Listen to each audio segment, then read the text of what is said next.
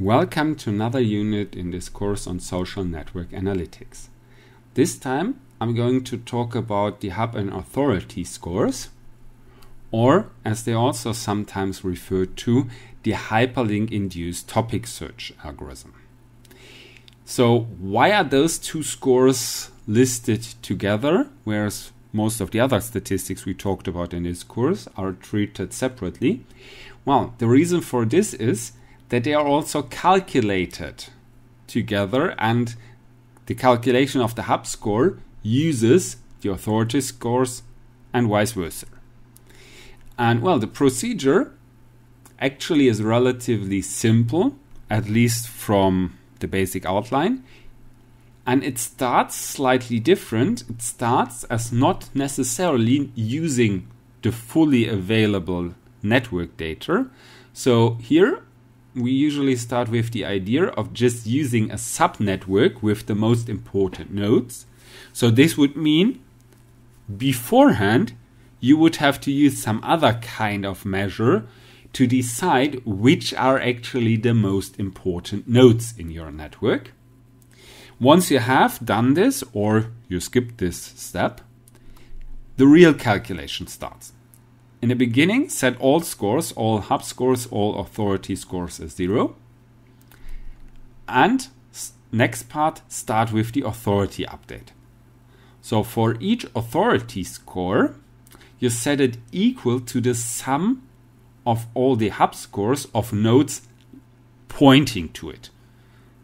That's actually the important part here. It's about pointing to a specific direction. So in this situation, we already have a clue that this only leads to really different results if we have a directed network. It doesn't really work differently with undirected networks. Well, we will get back to this in a moment. However, here, authorities get the sum of the hub scores of all nodes pointing to it. With the hubs, it's exactly the other way around. They get the sum of all authority scores of nodes pointing to them. So we do basically 2 times the same thing, but the other way around. Once we've done this, we only proceed with normalizing all the scores. So we divide all individual authority scores by the sum of all authority scores. Meaning, the maximum that any authority score can reach would be 1. But this only means that there's one node which has all the authority and all the others have an authority score of 0. And well, we do the same thing, not only for the authority, but for the hub scores as well. And then we just start the same thing again from step 3. So we continue with authority, hub, update and normalization, and we do this until some cancellation criterion is met. Until either the changes in the authority or hub scores is below a certain threshold or a certain amount of iterations have passed. And well, that's a neat way to get results, to get actually 2 scores with 2 different ideas underlying both of them. And if we look closely at the calculation, we also see that it's pretty similar, especially the authority scores are pretty similar to what we already know about eigenvalue centrality and the page rank. So they also are iteratively determined, and the idea of the authorities is that they are closely linked to other authorities. They have a lot of hubs pointing at them, and if I have an important hub, this one might also be an authority. So authorities are closely linked to authorities. That's the same idea as with eigenvalue centrality or the page rank, which is just a different version of eigenvalue centrality. Therefore, authority scores and eigenvalue centrality or page rank are also highly correlated. However, In this case, we directly calculate two scores, not only the authority score, but also the hub score, which has a slightly different perspective because it's focusing on linking different nodes.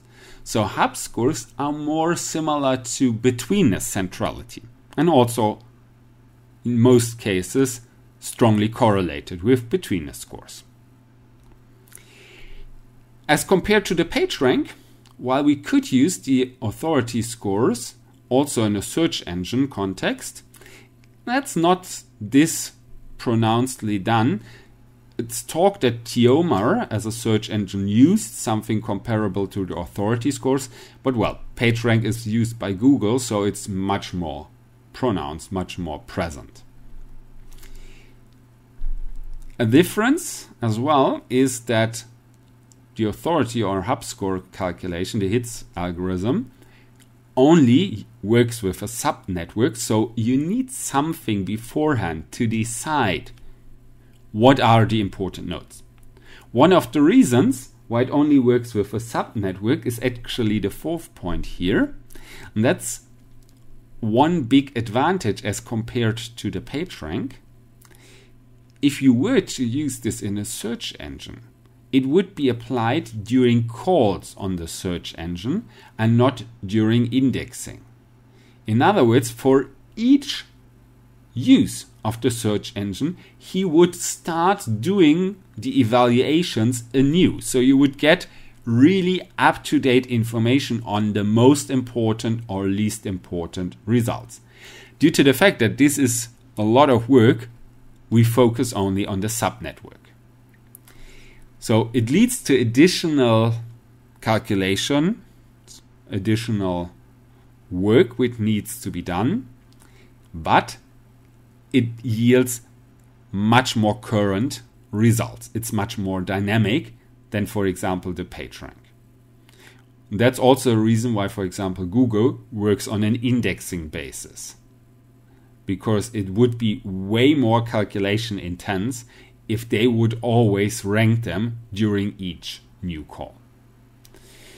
And well, that's basically all on the theory regarding the hub and authority scores.